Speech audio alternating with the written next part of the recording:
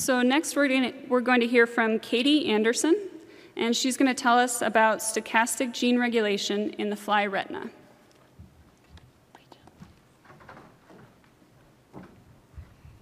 All right, hi everybody. I'm from Johns Hopkins University. I'm in the Johnston Lab. And today I'm going to tell you about how natural variation in binding site affinity controls stochastic gene expression and color perception in flies. So we often think of development as this highly reproducible process. Take these twins, for example. They're seemingly identical, but if we were to take a closer look, we would see that there are actually some pretty major differences. An example of this is the random distribution of red, green, and blue cone cells in their retinas, and this is achieved through stochastic gene expression. And there are several other examples of stochastic gene expression throughout development, but our lab focuses on the retina. So much like the human eye, the fly eye also exhibits a random distribution of photoreceptive cells. Here I'm showing the R7 cell that expresses either rhodopsin 3 in blue or rhodopsin 4 in red. And this is controlled by the stochastic expression of the transcription factor spineless. So as you can see here, these are R7 cells, and you can see that spineless is expressed in just a random subset. So in R7 cells that express spineless, we get activation of rhodopsin 4, and in R7 cells that lack spineless, we get activation of rhodopsin 3. And for the purposes of this talk, I'll be showing rhodopsin 4 as a direct output of spineless. So our lab is interested in asking what makes spineless expression stochastic. If we look at what's known about the locus, we know there's an enhancer that drives expression in every R7 cell, as well as two silencer elements that are required to repress spineless in a random subset of R7s. With all of these elements together, we get 67% spineless in our wild type or lab stock. So across a given genotype, we end up with the same ratio, but different patterns across individual retinas. So here I'm showing just two examples of our wild type retinas. And you can see they both have a 67% spineless ratio, but vastly different patterns. And so a question I'm particularly interested in is what's controlling the ratio? So how can each R7 cell make its own decision, yet across a given genotype, we end up with a reproducible ratio? So to get at this question, we use the DGRP, which is a collection of 205 fly lines from the wild that have been inbred and sequenced. So to assess the variation just within the spineless locus, we took each DGRP line and crossed it to our spineless deficiency lab stock, and then analyzed the resulting spineless on-off ratio in the progeny. So the idea is, assuming that the SNPs are recessive, we'll be looking at variation that's just attributable to the spineless locus. So this is what the data looks like. You can see there's a wide variation. Along the x-axis, we have the DGRP lines in rank order by their spineless expression frequency. And you can see that it ranges anywhere from about 16 to 80% spineless, with this green bar representing what our lab stock would be. So we ran a GWAS with that phenotype data and the full genome sequences of each line. And this is our data. Anything above this red line is considered highly significant, which leaves us with this SNP up here. It's the only highly significant SNP from this analysis, and it's within spineless. So if I map that SNP onto the graph I just showed you, it's predominantly in lines with low spineless expression. As you can see by the light blue bars, these are lines that are homozygous. So we've creatively named it the low spineless SNP. So just to show you that data in a different way, I think you can really appreciate from this graph that there are two distinct populations. A population with the SNP that has a lower spineless expression frequency than the population without the SNP, represented in gray.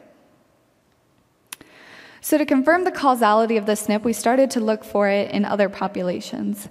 And we happened to find it in two of our independent lab stocks. And in both cases, we see a similar decrease in spineless expression frequency. Very excitingly, we also found the SNP in two of our stocks that are derived from the wild in Africa. And again, we see a similar decrease. And then finally, to really put the nail in the coffin, we used CRISPR to insert the SNP into a wild-type line.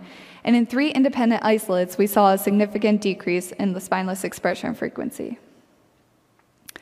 So we were wondering how this actually affects vision. Does it have a behavioral output? So to get at this question, I told you before that the R7 cells express either rhodopsin 3 or 4, and both of these are UV-detecting proteins with overlapping spectra. So that makes it really hard to assay for any vision differences. Fortunately, we were able to take advantage of the fact that the R7 cell fate is coupled to the R8 fate. So in R7 cells that do not express spineless, the neighboring R8 cell expresses blue-detecting rhodopsin 5, and in the R7 cells that do express spineless, we get activation of the green-detecting rhodopsin 6 in the neighboring R8. So to assay for color vision, we use a T-maze apparatus. Essentially, we have a blue and green light at the end of 2 blackened tubes. We insert a tube of flies into an elevator that is lowered, and they're allowed to make their decision. And after 20 seconds, we close off the tubes and count the flies. This gives us something called a preference index, or PI, and essentially, if the flies prefer green light, then we end up with a positive PI, and if the flies prefer blue light, we end up with a negative PI.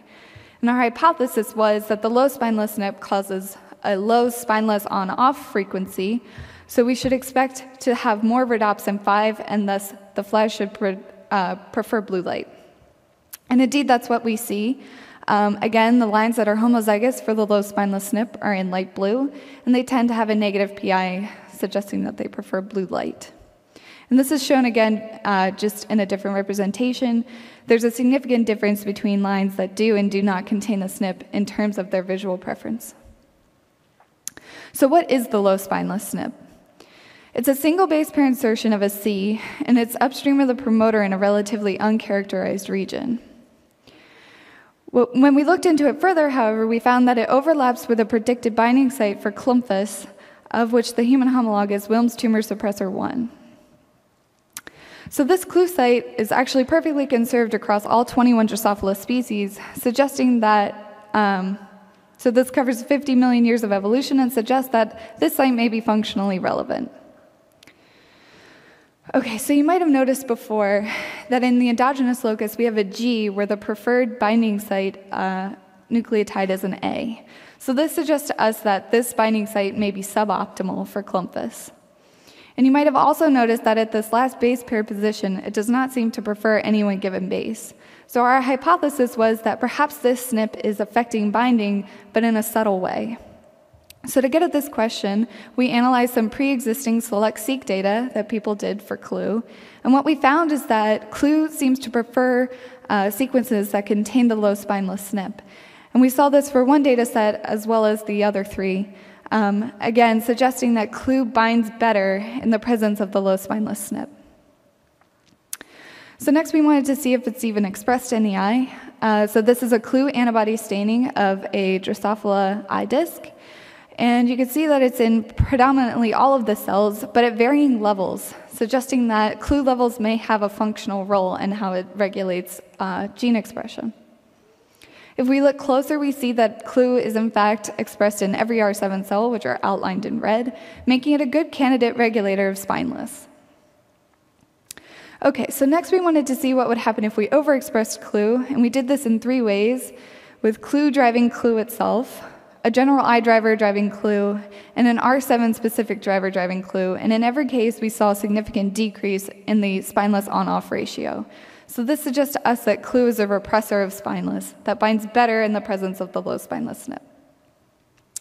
So we did the opposite experiment and we knocked it out. In a CLUE null situation, we saw a significant increase in the spineless on-off ratio, and we saw a similar effect for a hypomorphic allele. Okay, so I just want to draw your attention to this one observation we made, that is when we overexpress CLUE, these lines seem to phenocopy lines with the low spineless SNP. So that suggests to us that maybe there's some relationship between CLUE levels and binding affinity and the spineless ratio. So just to summarize what I've shown you so far, in a CLUE null situation, we have 0 CLUE levels and low binding affinity. In a wild-type situation, we're now having endogenous levels of CLUE, and this causes a decrease from what we saw in the CLUE null. When we overexpress CLUE, we now have high CLUE, but still low binding affinity, and so we see another decrease in the ratio of spineless on-to-off cells. In a low spineless SNP situation, we're back to medium levels of clue, but now high binding affinity. So we see a similar level of spineless on-off as the high clue. And then finally, we did this experiment where we overexpressed clue in the presence of the SNP. So now we have high clue and high binding affinity, and this causes even further repression. So how does clue actually affect the ratio of spineless? We have two ideas about this, and one is that perhaps the variation in clue levels determines spineless expression. So we often think of identical cells as having identical amounts of protein, but we know that there are intrinsic differences. And so it's possible that there's a threshold for clue protein, and if clue is above this threshold, we get spineless off, and if it's below, we get spineless on, leading to the mosaic that we see. The second idea is that clue levels set a threshold for a completely independent mechanism that controls the spineless decision. So you can imagine if we increase clue levels, we'll be lowering that threshold for the other mechanism. And I think this is best explained with an example. So what I didn't tell you before is that this clue site overlaps with a predicted insulator element in spineless, of which there are 5. And one of our favorite hypotheses in the lab is that these insulators interact to form different looping conformations that determine the spineless expression state. So it's possible that by clue binding to this site, it disrupts insulator function and biases this looping conformation towards the off state. We already have some preliminary evidence to suggest that these insulators are important for the spineless decision, as when we delete the second insulator, we get a complete loss of spineless expression. So this is an analysis that will be continuing in the future. So just to summarize, a single SNP can have many effects. It can cause, in our case, it caused a low ratio of spineless, which ended up changing the color perception of flies. It increased clue binding affinity, and we determined that clue represses spineless. And our overall take-home message is that stochastic gene expression is controlled by threshold levels of transcription factors binding to low affinity sites. Okay, so with that, I would just like to thank my PI, Bob Johnston. India Reese is an undergrad in the lab, and she did all of the behavior data. She, Cyrus Zhao, and Annie Cho all together did all of those 200 crosses and looked at spineless expression in those DGRP lines. And so with that, I'll take any questions.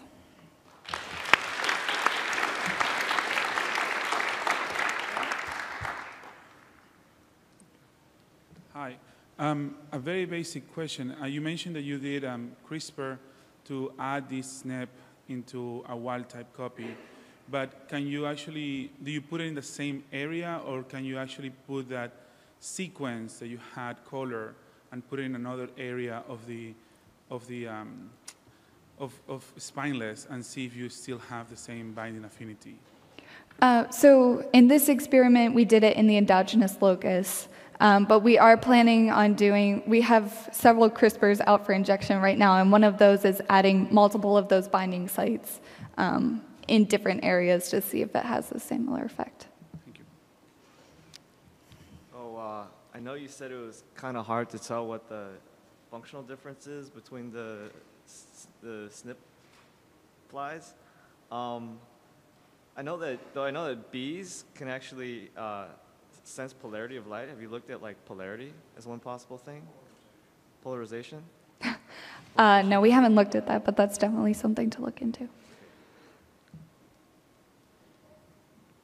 So you mentioned that you got one SNP out of the GWAS from the DGRP. Do you think, did that look like it explained all of your variation that you were seeing, or do you think if you made the statistical thresholds a little more lenient, you would pick up some other candidates that would at least be worth testing, maybe things in clue itself? Definitely. We use the most stringent multiple testing correction, so we definitely could have other significant SNPs if we were to lower that threshold. We started looking into them, but yeah, the low spineless SNP does not explain everything because it's not like it causes 100% spineless. So there are definitely other SNPs. Another problem might be that we just don't have the power to pick them up if their allele frequency is too low. So yeah, but we're definitely looking into other variants as well. Okay. I'm also curious, could you speculate as to, the function of these different variants? So for example, whether there would be differences between summer and winter or different climates? Yeah, that's a really interesting question, is what is the evolutionary significance? We show that they have different visual preference for the light, but what does that actually mean? And we're still in the process of thinking through that. My only guess is that perhaps it helps the flies fill various niches, and maybe it has to do something with the climates and environments that they're in. But the fact is, most of these DGRP lines are from the same place in North Carolina, and we still see these differences, so it's hard to say. Okay, thank you.